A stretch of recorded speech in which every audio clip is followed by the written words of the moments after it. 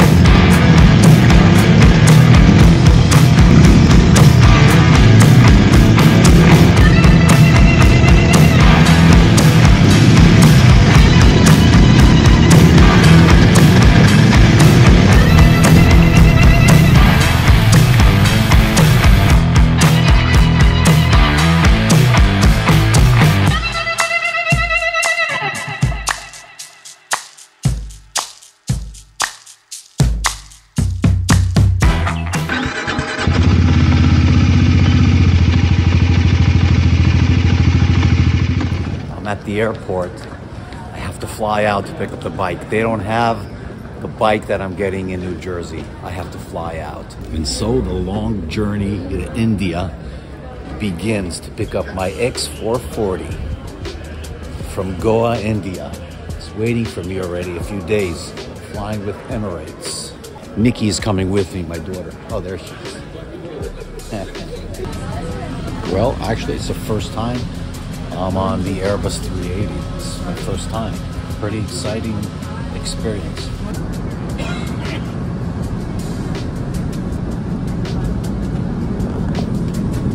Plane number 1. Similar airplane. Flight number 2. Dubai, Bombay. Actually, Mumbai. So after 27 hours from the time I left the house, finally landed in our destination. Later on today, maybe tomorrow, to pick up Harley Davidson, Panjim, Goa, India. I bought my American friend. Goa Harley Davidson. That's where I flew all the way, 12,000 miles away, I think. I'll check it up on the map. To pick up the bike that you cannot get in America. I'm wearing the clothes I left America. They lost my luggage. I'm wearing the same underwear. Actually, I flipped them over inside out. Forgive my look, okay? I drop it? Yeah. Okay. I'll be the one dropping it back. And we'll all clap for you and cheer for you. Okay, and Nikki's gonna be my cameraman over here. No, man, This is how it goes. I'm gonna start just close up on your hand and then. Okay. Are you guys gonna clap? Yeah. Okay, big one. You ready, everybody? We're rolling? Rolling, yes. Yes. 1, 3, 2, go. Congratulations! Your first bike in Goa, man! Thank you. Welcome here, man. Thank you. Guys, the X440.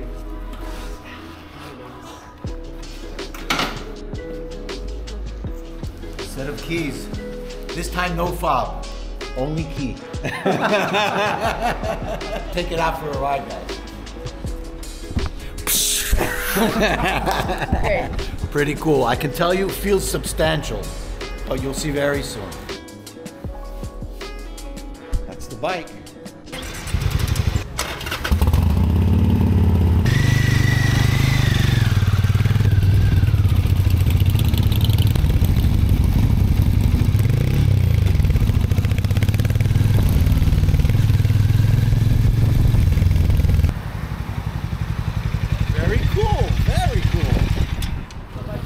Very nice. Just left the dealership less than a mile ago. I had to stop over here. We're running some errands still. Nikki's down there. We're just by the beach over here. I've been on the bike maybe 1 mile, and it's nice. It's actually, it's very nice. It gives you a smell, a taste of Harley. The pipe, the exhaust, obviously it's not Harley. It's not that V-twin thump that we know, but they actually engineered the exhaust to sound like the same frequency of the Harley, of the pipe. So it sounds pretty nice actually. It's got nice bottom end torque. Obviously it's not even close to any of our bikes that we ride. But even on 4th gear, I'm doing 2000 RPM, and it chugs. It chugs. It's great, and it feels really light. It's not a heavy bike. Maybe it is heavy. I'm not sure. I don't remember the exact weight, but it feels light. It feels very nimble. But that's initial first, like, getting onto the bike and riding 10 minutes. That's all. So obviously gonna ride the bike the next few days and really get the taste of the bike and tell you exactly how I feel about it. But I think Harley has something very interesting over here. Really cool. Let me tell you, the bike moves. The bike moves. Absolutely. Beautiful. This place is called Coconut Lane. We're going about 40-50 miles per hour max, and I'm on 4th, 3rd gear, and the bike just pulls. There's no need for me to drop gears for it. It's got great torque, great torque. It's a light bike. How pretty is that, huh? The bike is so light, so it's easy to flick around side to side with these little twisty roads. The torque is great for this size, so it's perfect.